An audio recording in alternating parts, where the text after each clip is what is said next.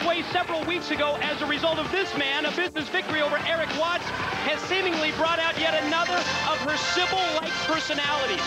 You know, it's almost as if she's infatuated with this new addition, Alex Shelley, her quote-unquote baby bear, to the point that she's been outright ignoring Abyss, who was actually most responsible for Goldie's newfound wealth, if you think back.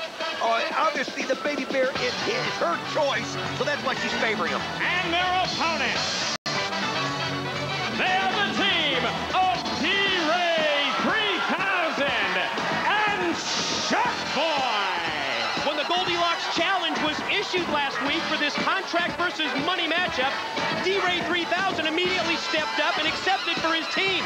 Now, judging by how quickly D-Ray said yes to Goldie's offer, and judging by D-Ray's track record of not being the sharpest knife in the drawer, I have to wonder whether he really knows what he's gotten himself and Sharkboy into. I think, Mike, it was a situation where he just happened to walk by Goldilocks at the wrong time. He was floating around the locker room like you always see D-Ray do. I mean, and he heard money. He heard he was getting a shot at money. So D-Ray says, I'll take the money. Well, he didn't realize what it was going to cost him right here, and it's going to cost him a battle. And he's bringing Sharkboy into it with the monster Abyss. If you'll notice right here, Goldilocks is screaming at Abyss to go first. You know, that's unlike the previous, whatever it's been, 4 or 5 matchups that we've seen involving these two, where it was always her baby bear, Alex Shelley, starting off the match. But Goldilocks already directing traffic even before the opening bell. She demands that it's Abyss in with D-Ray. And I think you made a really good point. D-Ray looked at this as a chance to pick up some quick cash. I don't think he realizes the possible downside of this deal. If he and Sharkboy do not win that briefcase full of cash, Goldie owns their contracts. And what's she going to do with him? We saw what she did with the contract. He's gone. We haven't seen him. She froze him right out of TNA. And this could happen the same way. I mean, or she might make these some kind of a comedy act and just, you know, it's her choice. This girl has got more personalities than anybody we've ever seen. And right now, she holds the power. Yeah, really, knowing Goldie's unpredictability, I'm not exactly sure what it would mean if Abyss and the baby bear Alex Shelley were to win this match. You see the attempt at the cross body block off the top by Sharkboy, caught in mid-air by Abyss, and he just dropped him down right across the chest of his tag team partner, D-Ray 3000, who, wow, immediately tossed out to the floor. You see Sharkboy just getting out of the way just in time as Abyss could have ended it right there. Let's follow up on those comments as we see the fight of the Shark. Let's follow up on those comments from the King of the Mountain, Jeff Jarrett, in that very heated interview with our broadcast colleague, Scott Hudson. What was this about? Problems between Vince Russo, the NWA's Director of Authority, and the American Dream, Dusty Rhodes? I can only guess, Mike. I mean, Vince has obviously been overwhelmed. He's had so many decisions, so many tough decisions. That's true. That he's had to make that it's taking his toll on him. I mean, you can look and see the weight loss that Vince is suffering.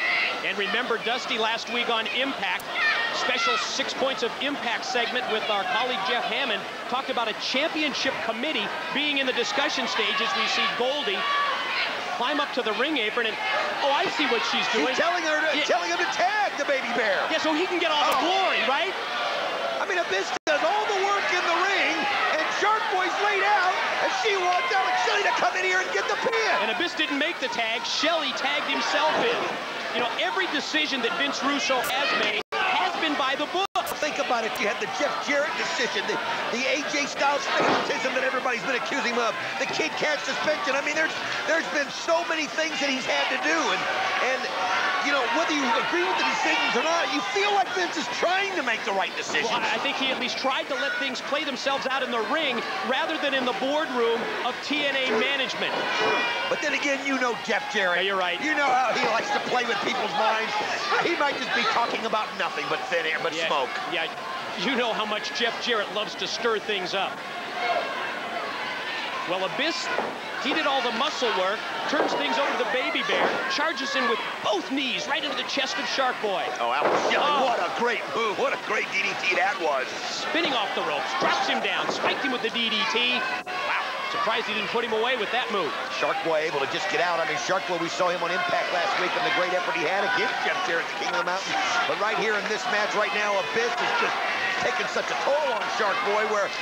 Look at the reaction. He's not even looking at the match. He's just sitting there looking outside, rocking back and forth. Almost as if you finally see that sense of frustration on the part of Abyss from A, being ignored, or B, doing all the work and having to turn things over to the baby bear.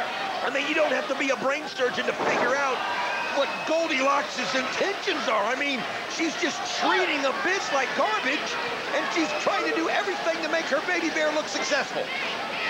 Not that Alex Shelley's not a competent wrestler because he's great. She made a good choice in him, but... Well, she really did, if you think about it. He's just, look at this. As you see Alex Shelley trying to go for the tag, and Abyss won't even look at him. And look at Goldilocks. Well, the look on her face tells the whole story. As Abyss now climbs back up to the apron and accepts the tag from his partner, Alex Shelley. Well, you heard Goldilocks screaming at him to make the tag, and he does. Boy, whatever hold she's got on him, it's powerful. How about D-Ray 3000? Young kid, 21 years of age from Detroit, Michigan, doing pretty well against both men. Uh-oh, able to put on the brakes. Oh! Little communication breakdown between Abyss and Shelly. Well, you wonder if it really was. Part of you wonders if Abyss gets into that on purpose. Great teamwork right there. Drop kick to the back of his own partner, but wow. Threw them both off. Just overpowered both men as D-Ray and Sharkboy went for the gang pin. Well, you realize the contracts are on the line, and I think I woke up D-Ray 3000 and Sharkboy.